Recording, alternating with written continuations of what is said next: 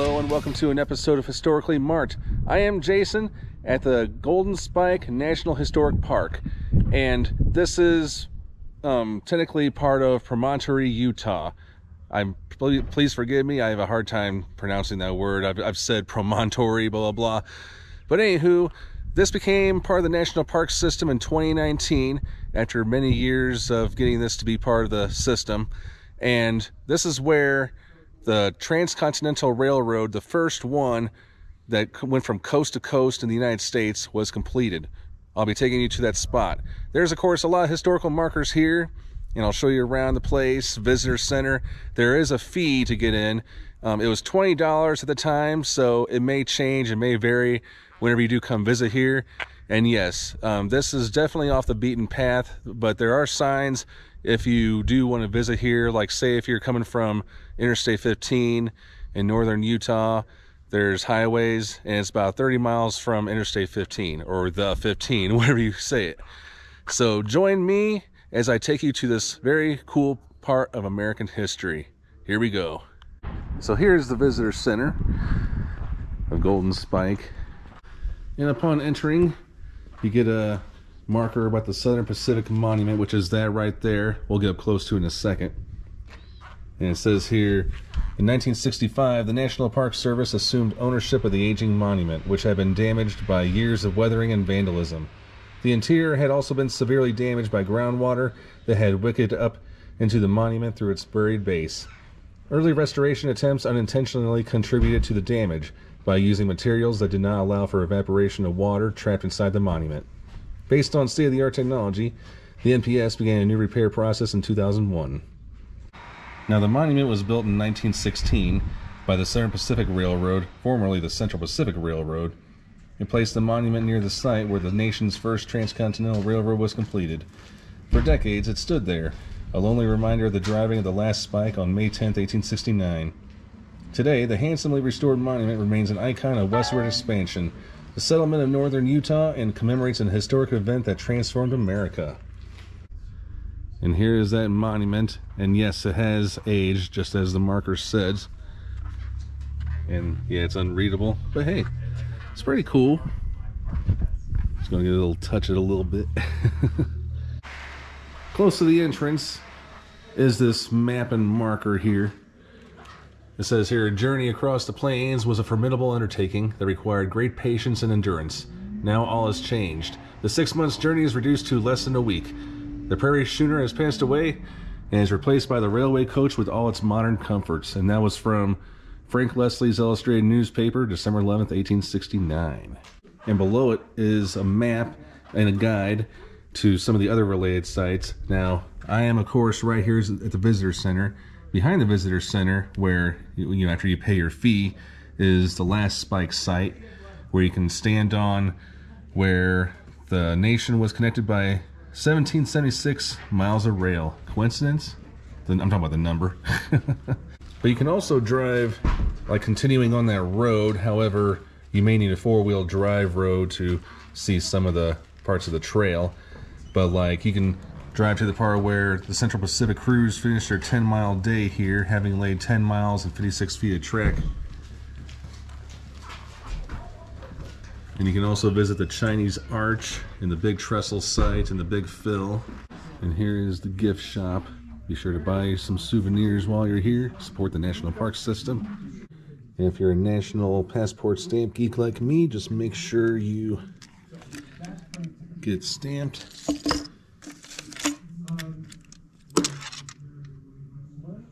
And of course, make sure it's facing the right side. Okay, this one needs a little bit more ink. Alright, and right in front of me are the locomotives. I will probably not be around when they do the demonstration. That's about a couple hours from now.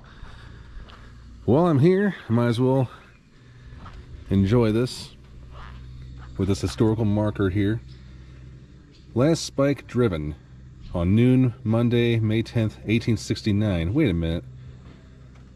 That's, the anniversary was yesterday. How about that? But, a rough crowd had gathered at the far side of tracks 75 yards ahead.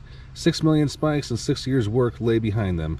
Now only one section of rails was left undone. the honor of ceremonially finishing the Pacific Railroad with a spike maul hot wire to the telegraph line fell to the rail barons who had spearheaded the road building, Stanford and Durant. Speeches were given and then a lengthy prayer. Governor Stanford stepped up, took the hammer, swung and missed. Swing and a miss. Then Dr. Durant took his turn and also missed the spike. With each swing of the mauls, the crowd of working men broke into spontaneous applause. James Strobridge and Samuel Reed, the crew bosses for the two roads, then took up unwired mauls and divided the last blows behind them as the air exploded with hurrahs. With those last few swings, the billion-dollar dream of the world's first transcontinental railroad became a reality. Here are the pictures of Stanford and Durant. Gotta get out of the sun there. And here's a picture of that event. And then this is where it mentions about transforming communication. Not only did the Railroad Act of 1862 lay out a grand plan of connecting the continent by rail, but the legislation called for a communication transformation as well. A telegraph line was to be strung along the transcontinental route, ushering in an era of instant communication from coast to coast. For 4 years, Americans closely followed the progress of the Pacific Railroad in their newspapers, anxious to see it completed. By May of 1869, intense attention was focused on this desolate corner of northern Utah. The entire country was eager for the word that the last spike had been driven. And this is where they installed electrical poles. And here's some more National Park Service markers. I'm just going to read off this one. The original rail spanning a continent. The Pacific Railroad Act of 1862 mandated that American-made iron be used to fabricate all rail for the Transcontinental Railroad. Although steel was more durable, it was not widely available in the United States at the time. It was a costly import item primarily reserved to make specialty products, such as swords and precision instruments for the Civil War. In contrast to steel, iron was easily accessible in the United States and cost much less. And then here's the shape of rail. They called it a pear head. As we all know and learned about in elementary school, the Transcontinental Railroad brought a period of unprecedented growth and prosperity to the United States. But the use of iron rail was outdated technology, even as it helped to usher in this new era. The outdated iron rail was soon replaced with sturdy steel rail, which became widely available in the U.S. by the 1870s.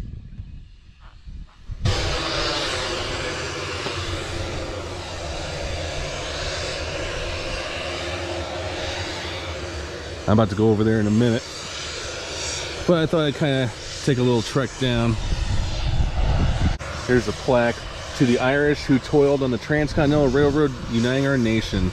This was dedicated in 1996 by the Hibernian Society of Utah in 1996. Here's some more commemoration plaques. Like this one was certified as a National Historic Civil Engineering Landmark in 1969, the 100th anniversary.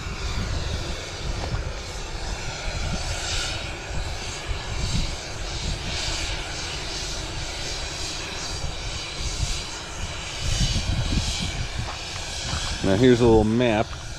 Lacking precise instructions from Congress as to where to meet and spurred by financial rewards for building grade, both railroad companies prepared rail bid past each other for 250 miles. No parallel track was ever laid. And Promontory Summit was chosen as the point for the joining of the rails. So the locomotive right in front of me is the Jupiter. And here's a lot of history on that, but I'm just going to kind of filter it out. So in 1868, Schenectady Locomotive Works in New York built the Jupiter for the Central Pacific Railroad. Steaming her way into history, the Jupiter hauled Central Pacific President Leland Stanford's special train to Promontory Summit for the joining of the rails. The Jupiter remained in service until the turn of the 20th century when, outmoded and unheralded, she was scrapped for the standard fee of $1,000. In 1979, it was restored and it was returned here. Well, it took about 4 years of work and to restore it to how it looked back in 1869, but it was O'Connor Engineering Laboratories of Costa Mesa, California, took on the sizable task of constructing working replicas of the original Jupiter and the number 119, which I'm about to show you. And there's some details if you want to know more about the Jupiter. And then I'm going to go up close to it. And that smoke you see coming out of it, yes, you can definitely smell it. I'm sure it smelled the same in 1869. I mean, I wish we can kind of go up there, but I know they got it blocked off and everything. And this baby is a wood burner. So it smells pretty much like you're at a campfire, basically. And then all these American flags, and you probably can't see it because they're blowing so fast because of the wind, but they're definitely 1869 flags. And remember, Utah was not a state yet at the time. And then this here is the number 119. In November 1868, Rogers Locomotive and Machine Works of Paterson, New Jersey built the Union Pacific number 19. 6 months later, it received the call to pull Union Pacific Vice President Thomas Durant and his contingent to Promontory Summit. The number 119 served out her days with the Union Pacific as a freight locomotive until dismantled in 1903 for the standard scrapper's fee of $1,000. And here are some of the, hopefully you can see it, but the sunlight's kind of bothering it. But this thing runs on coal, and yes, there are some coal there. It doesn't say on here when it was restored, but I'm assuming around the same time as that one from 1979. And here's a timeline. Well, there's a few other markers, but I'm not going to go through them all. This is just all the detailed events. Like, I did not realize Promontory, I'm sorry, I'm really having a difficult time pronouncing that town, but it was once a ghost town, and right after, of course, this railroad joined together, it was definitely a sin city of its own. A lot of gambling and going on. But there were some good people that lived here, probably. And then I'm going to go right here. And this is not just your typical rail. The last tie laid on the completion of the Pacific Railroad, May 1869. Talks about all the sponsors and directors and everything.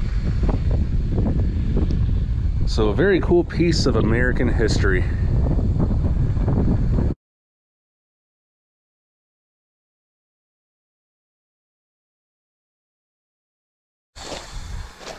And like I said, they do have at least 3 demonstrations a day. Unfortunately, I'm going to miss out on them. But this is where they all sit and where they do the show. All right, thanks so much for tuning into this episode of Historically Marked. Hope you learned a lot. And whether or not you're into railroads, this is definitely a cool place to come check out if you're wanting to add one to your national parks visited sites list like I did. So definitely come on out. I am Jason, signing off.